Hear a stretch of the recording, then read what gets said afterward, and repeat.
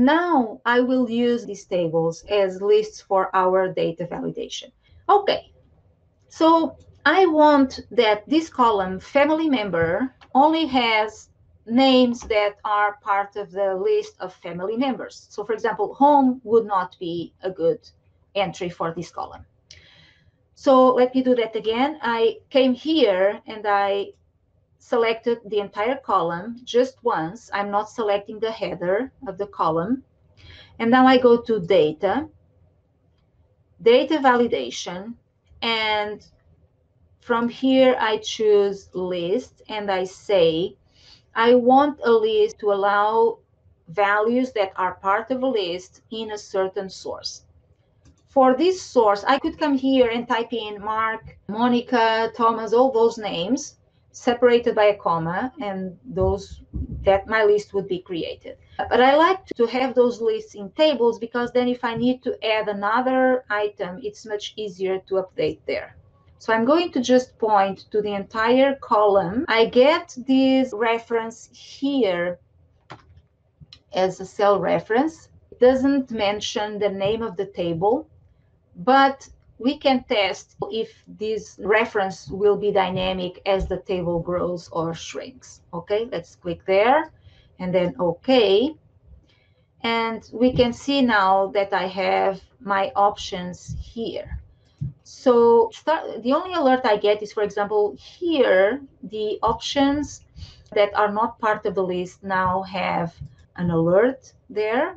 It can depend on the different settings of the system, Excel options you have. But for me, it's showing that this, if I hover over that, it says the value in this cell is invalid or missing. So it's invalid for the data validation rule that I have in place there. It helps seeing those values that are not valid. But another way of doing it could be come to the table column and come to here, the data, and then in data validation, click the drop down there, and we have circle invalid data. Click there.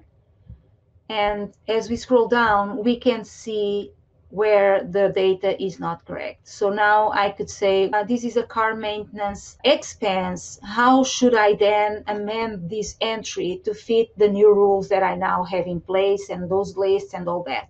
So I could probably copy this over there as a maintenance as a description. The car would be a category, and then I can decide the member of the family that is associated with this expense. It could be either one of the elements in the family, or I can consider that this expense is an expense that serves the entire family, so I could maybe add family there.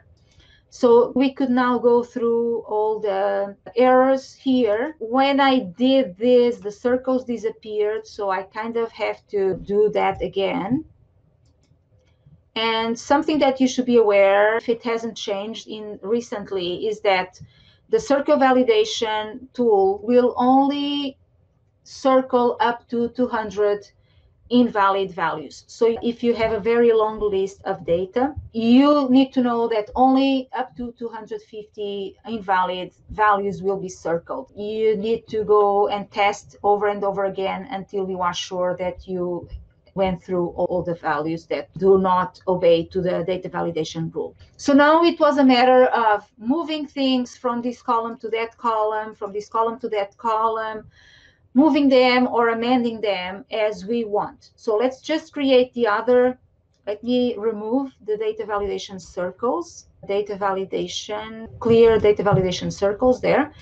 And for the other list, we could do the same thing. I'm just going to create the data validation a little bit differently so that you can see both methods. Before that, let's check that if we add an extra name here, let's say Celia there, I have an extra name. I pointed to that column. Let's see if my name shows up here. It shows there. So that cell reference is when we set up the data validation is dynamic because Excel knows I'm using a table.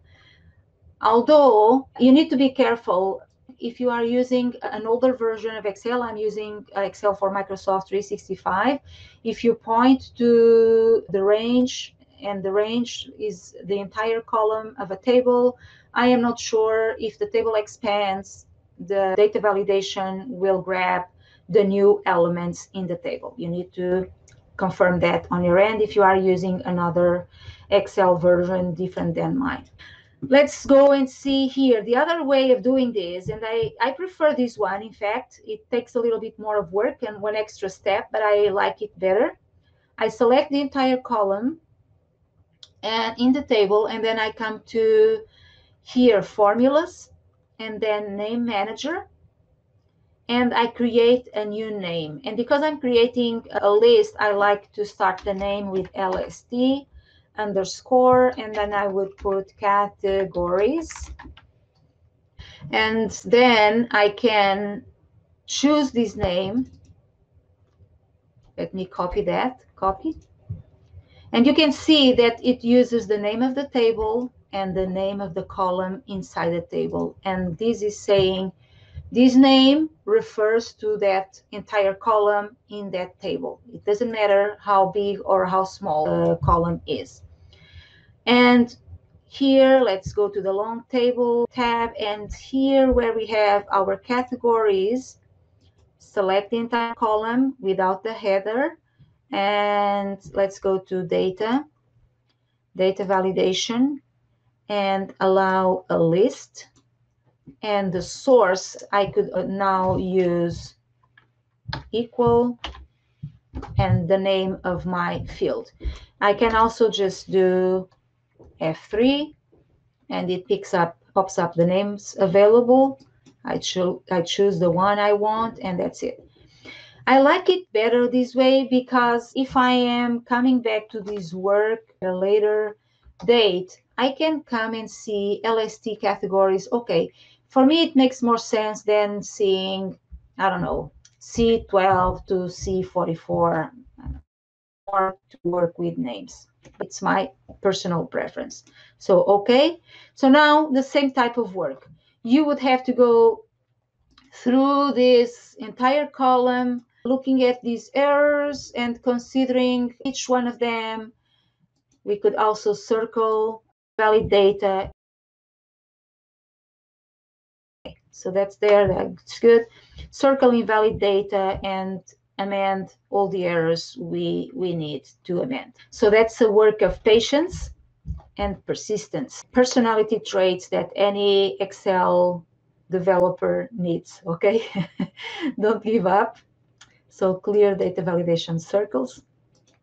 And so after doing all this work, our data would be pretty much clean or cleaner than it is now. And then it could help us doing the reporting that we need to do.